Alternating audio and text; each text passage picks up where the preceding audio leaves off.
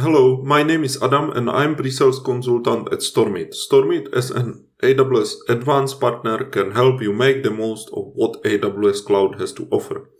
Maintaining the availability of your web application is crucial to ensure seamless user experiences. CloudFront, Amazon Web Services content delivery network, offers a powerful feature known as Origin Failover, which enhances your application's availability. In this video, we will explore what CloudFront Origin Failover is, how it works, and the steps to set it up in AWS Management Console.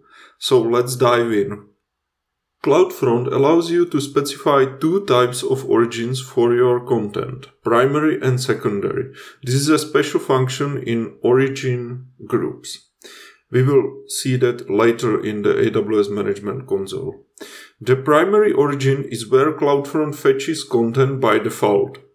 The secondary origin serves as a backup, ready to take over in case the primary origin experiences issues. You can select failover criteria using the most well-known 400 or 500 error codes.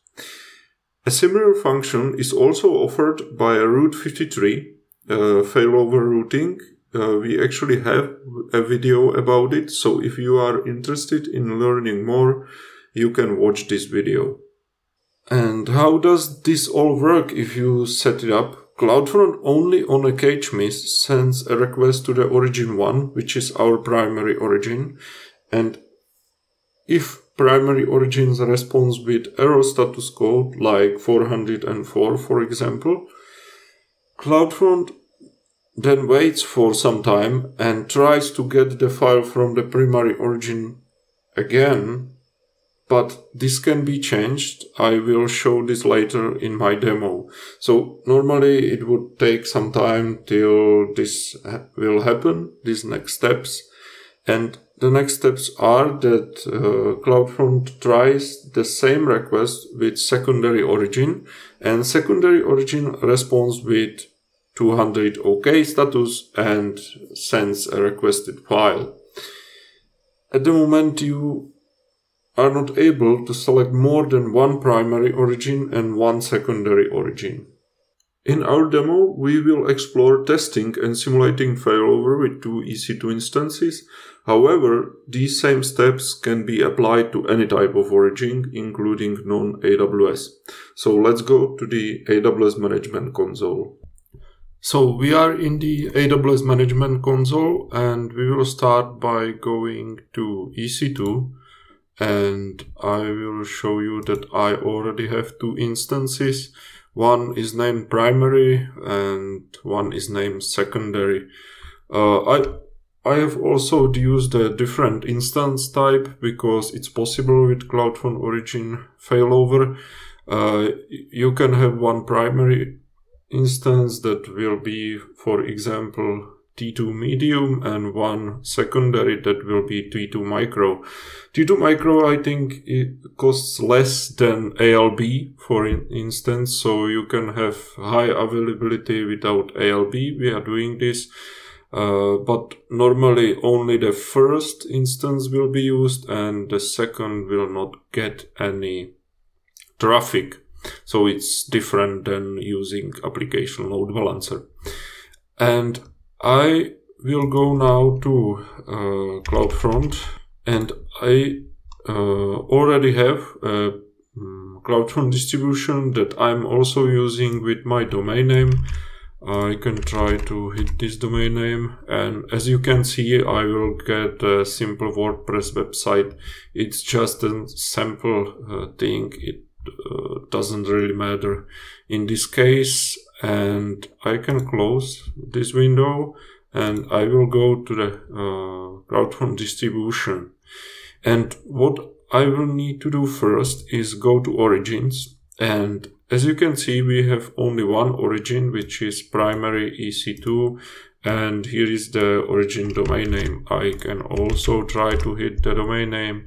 And as you can see, it's showing like this.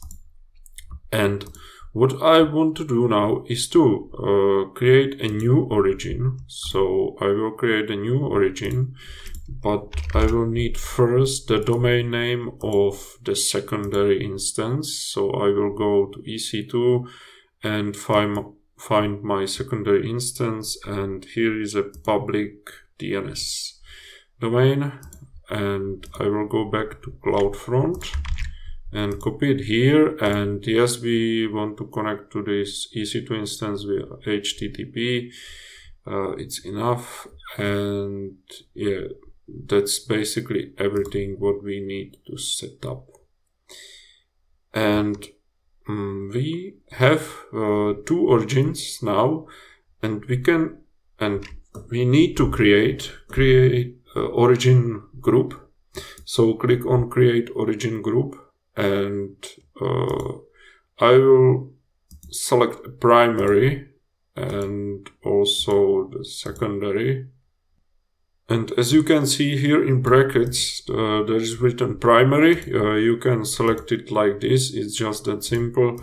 You are not able to add any other origins at the moment, but even if we had more than one origin, it will not work like this.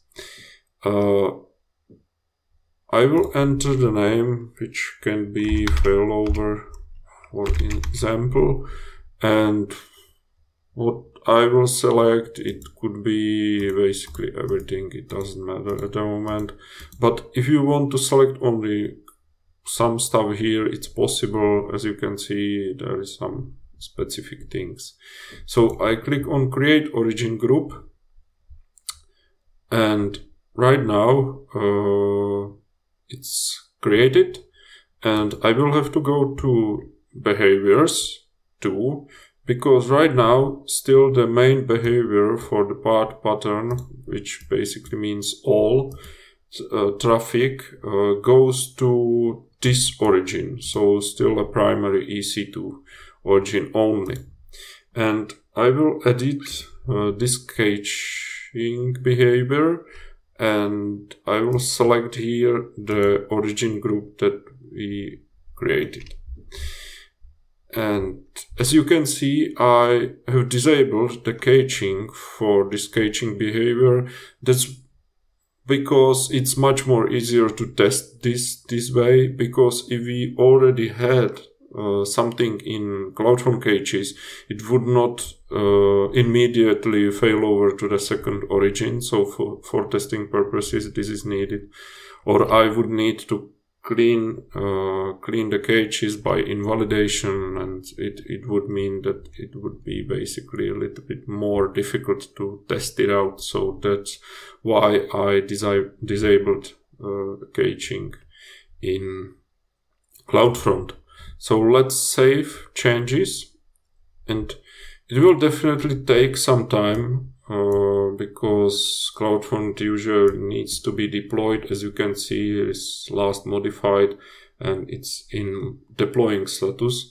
So we will wait for a couple of minutes till it's deployed. And our CloudFront distribution is deployed after a couple of minutes. So everything should be prepared and functioning. How we will test it? I actually, on the secondary instance, when I click on the public IP, I changed something. Normally this would not be possible. I think that if you have two instances, you would need to have the same things on them. But for testing purposes, I have changed this simple page, so we would know that this is a secondary instance and the first one is primary. So what I will do now is just hit my domain again. And as you can see, here is normal sample page and everything else is normal. And I will go here and I will stop the primary instance. So let's just stop it. It will take a couple of seconds. So after a couple of seconds, it stopped. The instance is stopped, and I can try to hit the stormit.link, and it will probably take a lot of time, and it's because we have some timeouts and other stuff in CloudFront. I will show you how it can be changed, but this is also one thing that you should know. If you are using the failover in CloudFront, it will always take some time till it really tries to hit the secondary instance, but it can be changed, and as you can see, it's called to the secondary after a couple of seconds, but this is not useful because if I try to go, for example, to some page, it will again try to first go to the first origin, try to hit it with the request.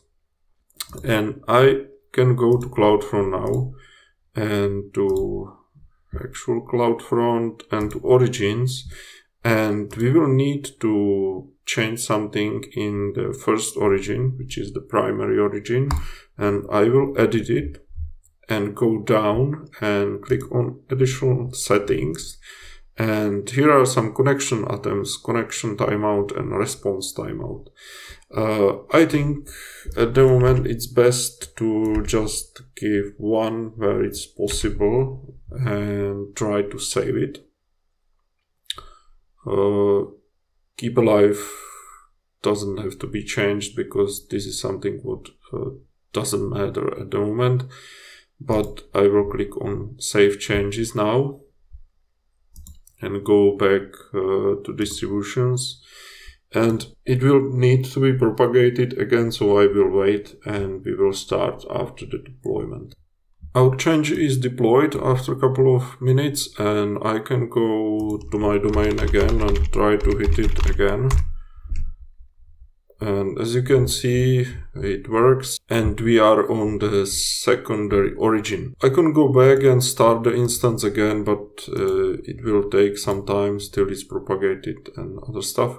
So this is how origin failover works in CloudFront. You have to set timeouts for origin, so it will work as you would normally want it to, but sometimes it doesn't matter, because if you would have something else than me, then just this high availability solution for 2 instances, it can be useful for you. So let's go back to my presentation and this video. Thank you for watching. If you want to see more videos about AWS services, subscribe to our channel, or if you want to learn more about other services, visit our website and blog. Links are in the description below. And if you have any questions, don't hesitate to contact us.